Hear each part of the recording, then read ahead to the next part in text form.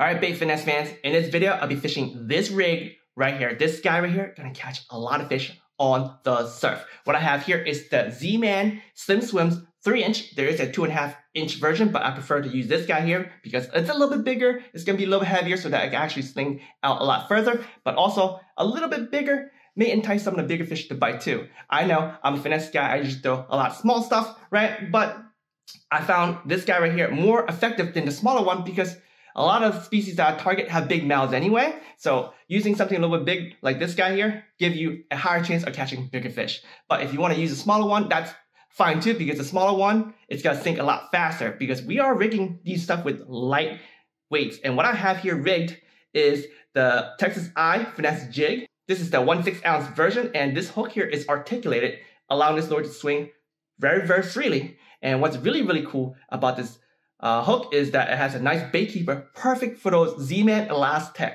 The total weight of this lure is 7 grams, so it's very awesome. It's gonna give you a lot of good distance fishing from the surf. The setup I'll be using today is my brand new Daiwa Silver Wolf TW1000 PE Special Edition. This is an awesome reel. I made a couple videos about it, and basically I'm out there exploring the reel, fishing a light lure like this. I have paired up the reel on a Cashion Icon. This is the Salt Finesse casting rod, medium light power, rated down to 1/8 ounce. So this is perfect throwing this rig out there. I have Varivas 8-strand carrier, 0.8 go, spooled halfway, which is about 250 feet, and then I have 8-pound fluoro leader. So let me get on surf and show you how amazing this rig is.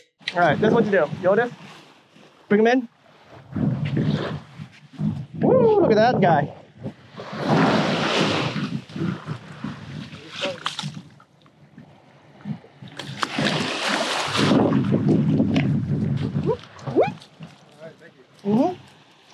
I think you got it. I think you got it. He's making it. Fly away.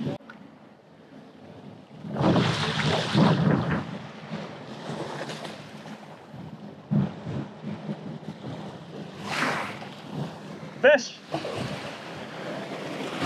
Oh yeah, finesse fishing, baby. This is so cool.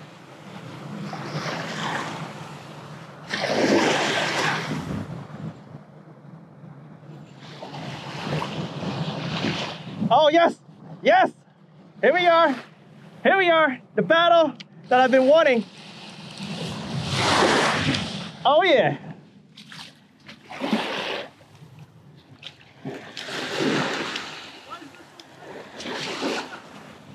Color is so different, he is bright.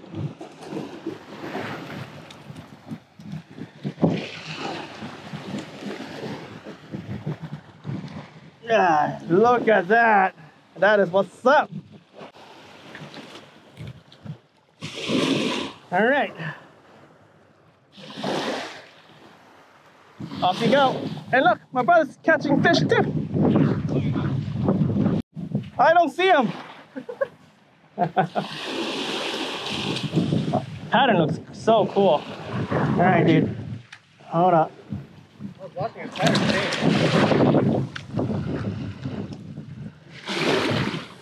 Hey, you got spikes all over the place. All right. Woo! You got spikes right in their front. What kind of skate is that, guys? Clear nose? Ah, yeah, he's whacking me.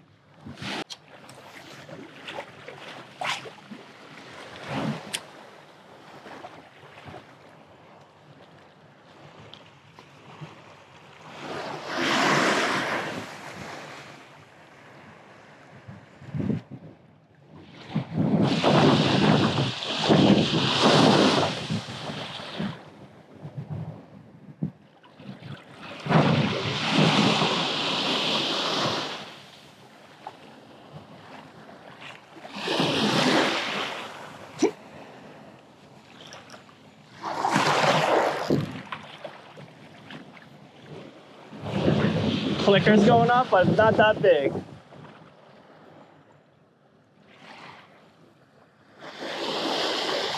Yep, I mean, it's a good size, very decent size for, you know, the finesse fishing side, right? Had a little dry spell a second ago, but I'm glad they're back. I'm glad they're back. Look at that. Skin hooked. Skin hooked.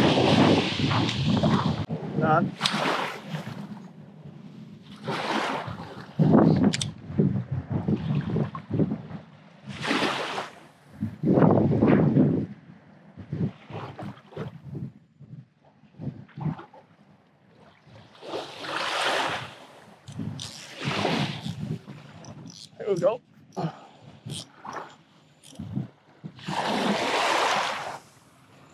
Shaky, shaky. This is definitely right in front of a stick. The lucky stick.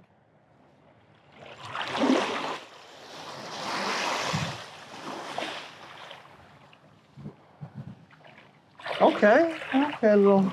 This is what I'm talking about, guys. The wave sometimes pulls it back and then puts too much force on it, and then your fish will snap your line. Dude.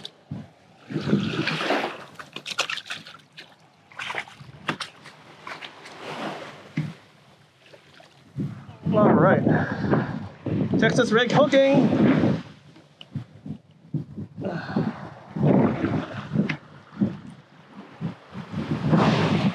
Woo. All right, Frisbee, peace out.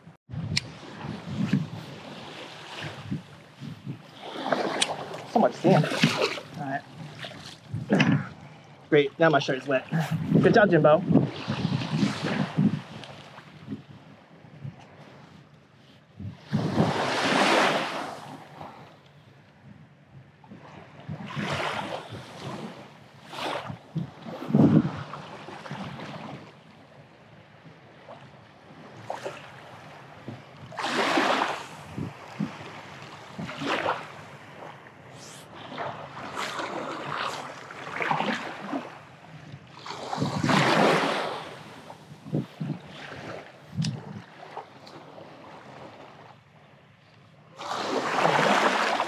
Fish. Here we go. Oh yeah. Oh yeah. This guy right here, he's battling. He's battling. That is a behemoth. Woo! Big sea robin.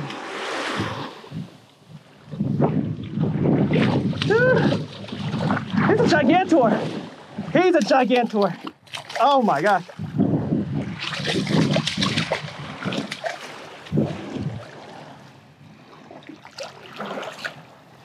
Ah, look at that.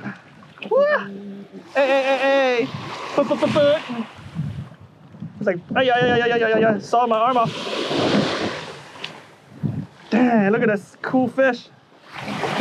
So cool.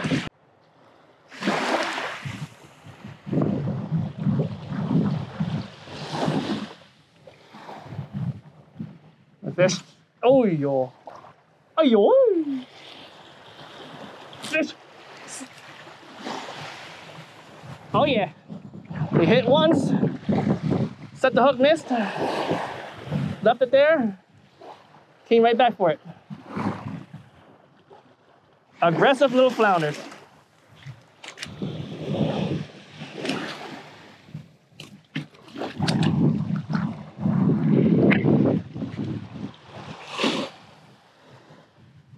All right, off it goes. Woo!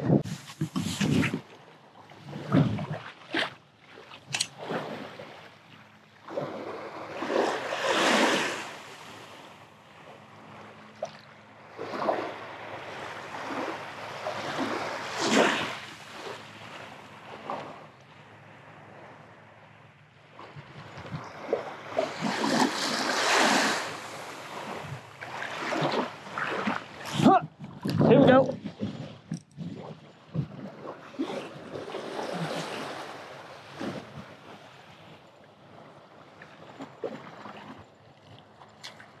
Another small guy.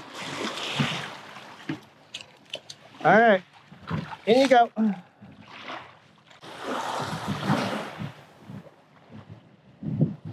Oh no! No! No! Dude, this guy right here is a slayer. I am loving it, and I can't wait to fish this lure again. And I want to note that I like the specific rig rather than using a plain jig head, because my brother, he was using a plain jig head while we were fishing, and he was picking off weeds, a lot of weeds. I'm fishing the surf that's very close to the bay side, and when the tide changes, outgoing tide, it brings a lot of seaweed out. And having this rig right here where it's rigging weedless, it's reducing the amount of time that I have to go take the seaweed off the hook so that I can spend more time fishing the lure. And the hookup ratio for this guy is actually pretty darn good. I am very, very impressed with it, and I'll definitely throw this a lot more often. It'll be really, really cool if I could see like different hook sizes and maybe some more different weights for the finesse side. But man, this hook is amazing. All right, the Daiwa Silver Wolf.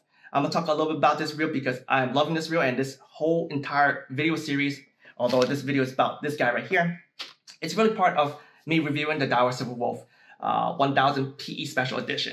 I'm loving it, and I can't wait for y'all to even try it. But I do want to share with y'all a bad experience in this specific trip. It started here during this specific session. So my setup, as you guys are aware, I'm using 0.8 Go, 16-pound test line, right? Very, very thin. It might be strong, right? Varivas is a very, very high grade PE line.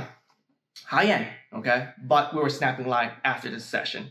And before this specific session, fishing this lure here, my brother was actually using this setup. You see, I had two setups for the day. I was basically swapping setups with him so that I could create content. And the other setup is the Bates Hundo on the Sorinoya Fox hunting rod, 7-foot, 8-inch medium light power. So you guys want to stay tuned for that because that is a very, very fun setup. But anyway, as we swap setups, right?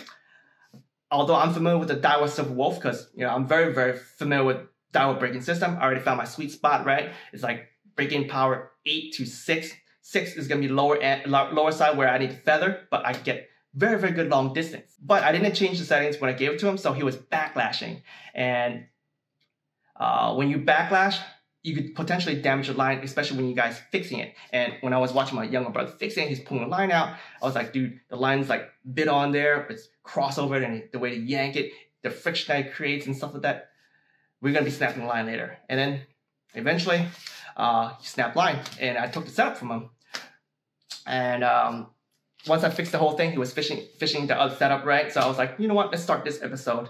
And eventually I started snapping line as well. Like one of my hooks set, I set the hook and the line snap. So braid have no stretch. So once you have it damaged, you do a hook set or you do a cast out there and you backlash again, and then the lure the spool stops, right? So all the force is applied right to the braided line and potentially it will snap. So be very, very careful.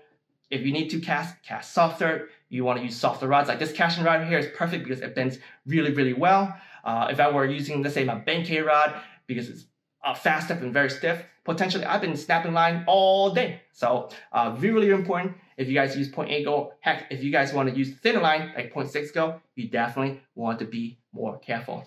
Now, once again, I want to say that I trust Varivas line. I really, really feel like this specific instance is because of the nasty several backlash that my younger brother had. But after peeling enough line, I felt like there were no more problem afterwards. Last tip is add a longer leader. Like at the beginning of the day, I have a rod length of leader, and having a long leader is great because it helps absorb shock. We were changing lures a lot. We changed lures a few times because we want to figure out what the fish were biting, and there's blues out there biting off lures. So eventually the line became half the rod length. So with that said, it lost the stretch of your whole setup. So that could also have been one of the reasons why I snapped the line. So right after I tied a new leader on, I put exactly rod length, no more issue. So yeah, be very, very careful when fishing with thin line. Anyhow, I thank you all for watching this video. Hope you guys have enjoyed it. Y'all definitely need to try this rig out on the surf as it will catch a lot of fish. And also, definitely want to give the Daiwa Silver Wolf a try because right now the price is just right. Left a link in the video description below, but do take note that Amazon, once in a while, they put the price up just because people are buying it. So you don't want to buy this if it's over like $300 something. Anything below, let's say $270 is a go because Digitaka right now has this reel around the $270 mark. Thank you for watching The Fish Don't Wait. Get your fishing game on and go slay them on the surf.